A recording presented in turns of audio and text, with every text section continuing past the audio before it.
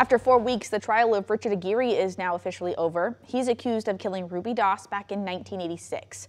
KREM 2's Shannon Mowdy spent the entire day in the courtroom and has the final arguments from both sides.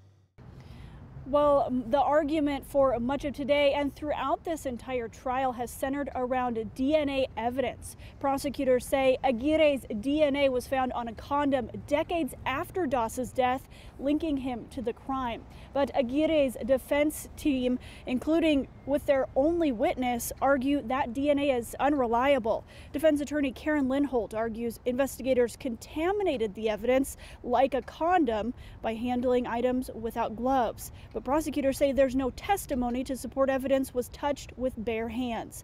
And the state says DNA wasn't the only thing pointing to Aguirre as Doss's killer.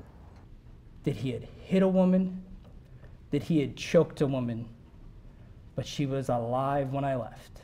Your Honor, the very same injuries that Mr. Aguirre described to Lawrence Cole are consistent with the exact injuries, or primarily consistent with the injuries that Dr. Veena Singh said led to Miss Doss's death. Anna Wilson testified that she found unknown individuals' partial profiles on Ms. Doss's clothes. They didn't put the partial profiles in a CODIS.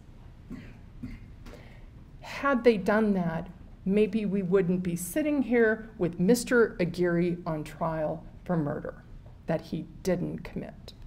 Now, this is a bench trial, meaning a judge will make the final ruling on Aguirre's guilt or his innocence, and we are expecting the judge to issue that ruling very soon, December 26th. Shannon Mowdy, KREM 2 News.